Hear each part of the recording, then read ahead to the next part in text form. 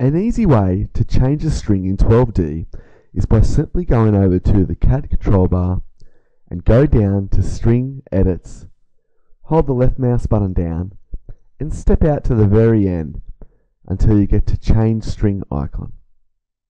Release the left mouse button. This then brings up the Change String icon panel.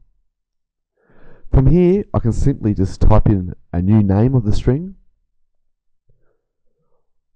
or I could click on the N symbol and choose a name out of my names.4D,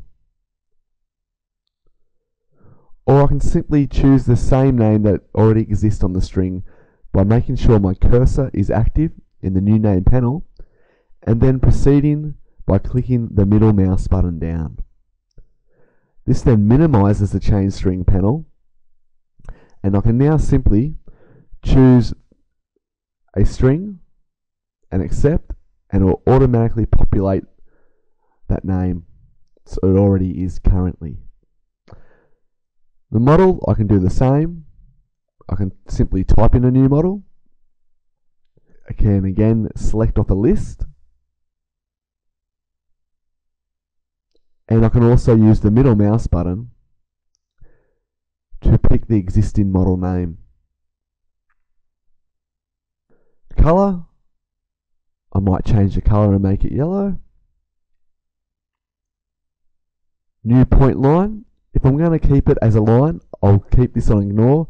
If I wish to change it from a line to a point, I can simply select on the pull down arrow and choose point. A new style, I'm going to keep the style at 1, which is a continuous line style in 12D. Again, if I step over to the right and click on the line style symbol, I can then go into 12D and use all the 12D's existing line styles. Again, I can give it a new weight. As you can see up the top where my cursor is, it currently has a weight of 3, which is thick. I might make it a bit thinner and give it a weight of 1. Once I'm happy and have populated all these panels, I can now proceed by clicking or left clicking on the start icon at the bottom left of the panel. It will then ask, please finish selection. I simply then go and left click on the line I wish to change and accept. You can now see down the bottom left of the string change panel, it's saying string has changed. It now has a color of yellow and a new line style of 1. So as you can see, this line style is a bit thinner than the previous aqua line style.